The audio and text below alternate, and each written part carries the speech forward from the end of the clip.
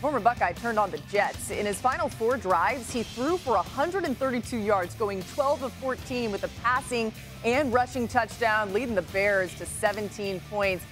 And Boog, the wry smile when Fields' young man saying, it's a little slow for me. Now, there's context to that. We played the whole bite there for you, right? But is there something to the idea that Fields is going up against his own Chicago defense in practice? It's obviously super talented. Yeah, Laura, there's something to that. And, you know, me being from the country, I'm going to give you an old country saying. My mother used to tell me, she said, hey, son, don't let your mouth write a check that your butt can't cash. So there's a lot of defensive coordinators around the league making notes of that by Justin Fields saying, hey, the game is a little slow. Now, all jokes aside, he did play well. I love to go back to the pre-draft process and listen to what people said about Justin Fields. The knock on him that he kind of processed a little slow. Maybe the ball didn't come out. He wasn't as accurate. If you watched him play in game 1, yes, he missed a couple throws. He made some rookie mistakes. But overall, I thought he was phenomenal. The ball came out quick. If nothing was there, he pulled it down, made some runs with his feet.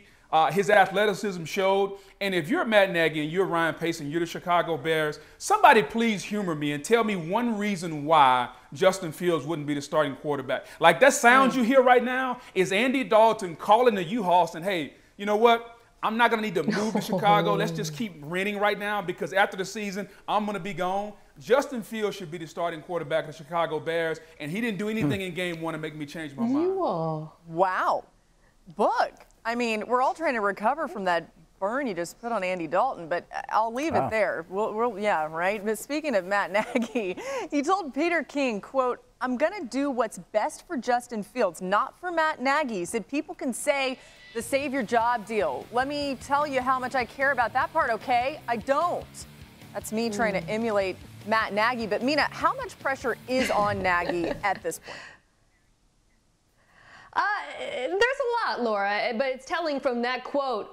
Matt Nagy's been in the NFL a lot longer than Justin Fields. He knows how to give quotes that won't get him in trouble, I think, if you compare those two to each other. What he's tapping into there, or touching on rather, is the fact that the Bears are in a complicated situation because it seems like there's a lot of different incentives. Doing what's best for Fields, doing what's best for the team, saving Matt Nagy's job. I would argue that all of those incentives are aligned right now around the notion that Justin Fields should start sooner rather than later, because after the first 2 drives, he looked a little jumpy.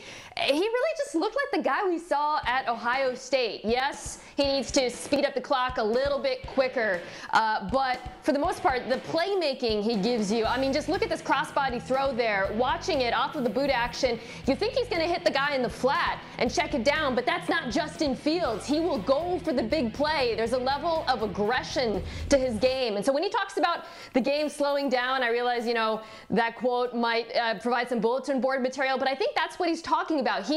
For him, it feels like it did in college. He's making the sort of plays he did. He's aware that the level of competition is higher, but it's so good to see that sort of aggression we saw from him because it's why the Bears drafted him. Well, the numbers were slow to begin, and then he got better as the game went on. So obviously, it must have slowed down during the course of the game. But Booger, did I hear you say that Andy Dalton should be packing up and leaving? To Andy Dalton, let me just say that Andy Dalton is an underrated quarterback who has never really gotten a chance to do what he can do. And I think he's the perfect kind of bridge guy in Chicago that allows Matt Nagy to do what he did with Patrick Mahomes in Kansas City. Alex Smith played for 1 year. They put Mahomes in the last game of the year. The rest is history. They didn't have to rush him along. Andy Dalton can serve the same role as Alex Smith, be a mentor, be somebody for Justin Fields to watch and observe. And the Bears still can win with Andy Dalton while they wait for Justin Fields to be ready. But you disagree.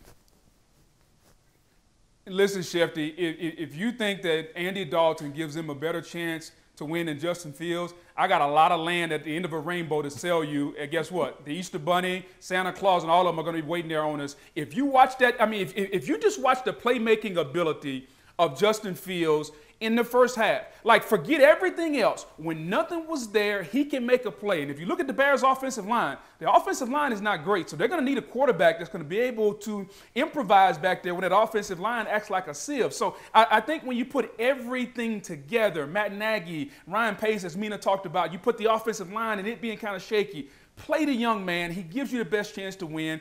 It's rare when all things line up and point to the specific answer. Right now, they all line up and point to Justin Fields. Thanks for watching ESPN on YouTube. For live streaming sports and premium content, subscribe to ESPN+.